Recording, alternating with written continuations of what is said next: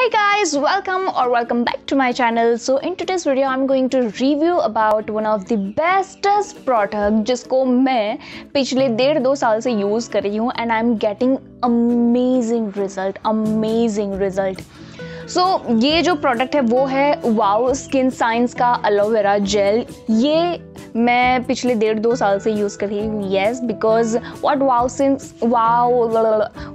Skin science says about this product कि ये 99% pure aloe vera gel है. इसमें no parabens, no silicon, no mineral oil, no colour, no fragrance. यानी कि ये पूरी तरह से, नॉट पूरी तरह से बट 99% प्योर एलोवेरा जेल है. और इसी के साथ मैं आपको कह देना चाहती हूँ कि एलोवेरा जेल का जो कलर होता है वो ग्रीन कलर नहीं होता है. ओके, वो एक्चुअली उसका कोई कलर ही नहीं होता है, वो ट्रांसपेरेंट होता है. उसका जो लीव होता है एलोवेरा का वो ग्रीन कलर का होता है, लेकिन जो एक्चुअल जो जेल होता है वो ट्रांसपेरेंट होता है, वो कोई कलर नहीं होता. सो इसमें कलर भी नहीं है, कुछ भी नहीं है, नो फ्रेग्रेंस. तो अगर आप इसको खरीदते हो और if you getting no fragrance and something weird smell, तो डोंट थिंक अबाउट कि ये क्या है भाई. तो yes, it's 99% pure aloe vera gel. और मैं क्यों इसको रेकमेंड करती हूँ, like I said in a previous video कि मैं आपके साथ ऐसे कोई प्रोडक्ट शेयर नहीं करूँगी जिसका आपको उल्टा रिजल्ट मिले, बिकॉज वो प्रोडक्ट मैं खुद यूज़ कर रही हूँ. So why would I break my skin. Okay, तो इस प्रोडक्ट को यूज़ करने का और इसका स्पेशल रिव्यू वीडियो बनाने का पर्पस यही है क्योंकि मैंने अलग अलग वे में इसको यूज़ किया है. और जैसे जिस वे में भी मैंने यूज़ किया है, ओके, उन सारे तरीक़ों में मैंने एक अच्छा रिज़ल्ट गेन किया है इसकी वजह से. और मैंने किस वे में यूज़ किया है उसका भी मैं आपको स्टेप बाय स्टेप सब कुछ बताऊंगी. ओके, सो चलिए आगे बढ़ते हैं वीडियो की ओर.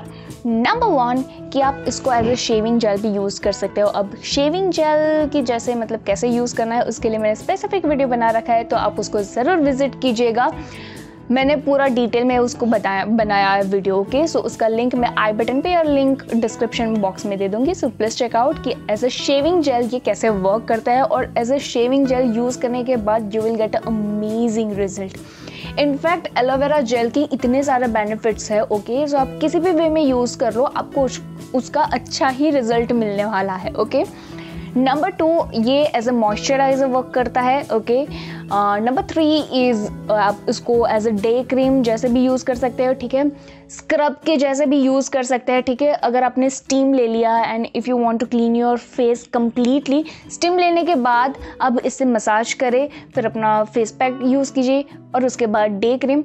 ओके, तो एज अ स्क्रब भी ये बहुत ही अच्छे से वर्क करता है. ओके, नंबर 4 इज़ कि इस एलोवेरा जेल के साथ आप लाइम जूस मिक्स कीजिए और उसको अपने एक्ने स्कार्स पे लगाइए. नाइट में आप इस चीज़ को फॉलो कीजिए. नाइट में ये एलोवेरा जेल और लाइम जूस को मिक्स करके लगा दीजिए अपने एक्ने स्कार्स पे. तो इन a morning you will get a bestest result. क्योंकि मुझे खुद को अभी फ़िलहाल एक्ने स्कार्स है, सो I am trying this trick and I am already getting a better result. Okay, so yeah, if you are about to do makeup or if you are about to thinking a better moisturizer या फिर better primer, yes, ये as a primer की जैसे भी work करता है. Okay, and actual में as a primer ये बहुत ही अच्छा रिजल्ट मिलता है इसका, क्योंकि मेकअप भी आपका लॉन्ग लास्टिंग रहता है. ठीक है, ये मैंने खुद एक्सपीरियंस भी किया है कि एलोवेरा जेल लगाने से जो मेकअप जो है वो आपका इनफैक्ट आपकी स्किन पे डैमेज नहीं होगी and you will get a long lasting makeup. Okay, so next is here wax. Yes, अगर आपका कोई भी बाल इधर उधर है, जैसे कि मेरा अभी है इधर उधर, ये एक बाल निकल चुका है. ओके, सब फटाक से लेके इसको ऊपर लगा दोगे तो एज अ हेयर वैक्स भी ये अच्छे से काम करता है. Next is here spray. जितनी क्वांटिटी में आप एलोवेरा जेल लेते हो उतनी ही क्वांटिटी में आपको पानी लेना है, उसको मिक्स करना है, फिर स्प्रे बॉटल में ले लेना है और अपने कोई सी भी हेयर स्टाइल बनाई हो उसके ऊपर आप स्प्रे कर दीजिए. You will get a long lasting hair style by aloe vera gel.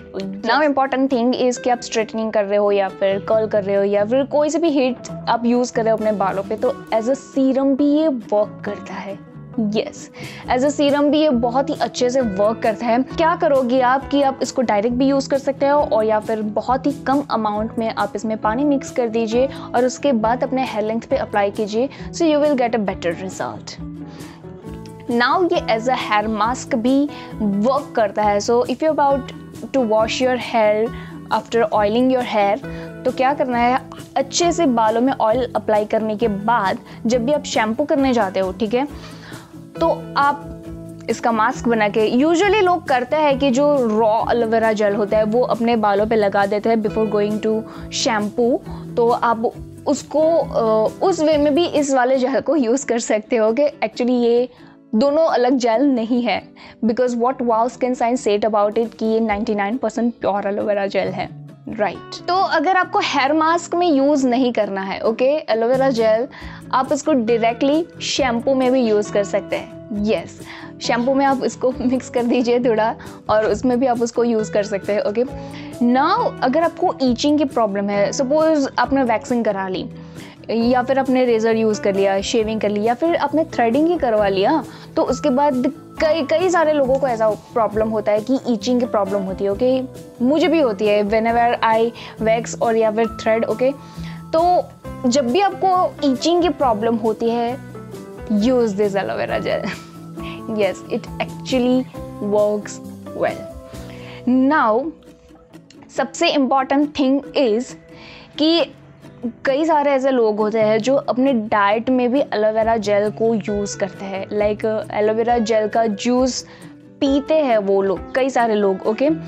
तो यहाँ पे मैं रिकमेंड करूँगी कि यहाँ पे ये जो एलोवेरा जेल है ये सिर्फ आप एक्सटर्नली यूज़ कर सकते हो, इंटरनली आप यूज़ नहीं कर सकते हो। इसमें बहुत ही क्लियरली लिखा हुआ भी है, ओके। तो अगर आप एलोवेरा जेल पीने की सोच रहे हो तो ये आपके लिए नहीं है, शायद मैं इसको इसका डिसएडवांटेज कह सकती हूँ, बट ऑब्वियस है क्योंकि बहुत सारे इस जेल के फ़ायदे हैं। तो अगर 100 में से 99% आपको इसके फ़ायदे मिल रहे हैं तो एक डिसएडवांटेज के लिए आप इस प्रोडक्ट को इग्नोर नहीं कर सकते, ओके। सो आई होप कि आपको पता चल गया हो कि जितने भी वे में मैंने यूज़ किया है इस एलोवेरा जेल को, वो मैंने सारे वेज मैंने आपको बता दिए। अगर आपने कुछ नया तरीका ढूंढा है इसको यूज़ करने का तो please let me know in a comment section. और यस, मुझे इंस्टाग्राम पे भी बताना बिल्कुल भी मत भूलना। सो या मिलते हैं बहुत ही जल्द नए वीडियो के साथ, तब तक के लिए बाय बाय, टेक केयर।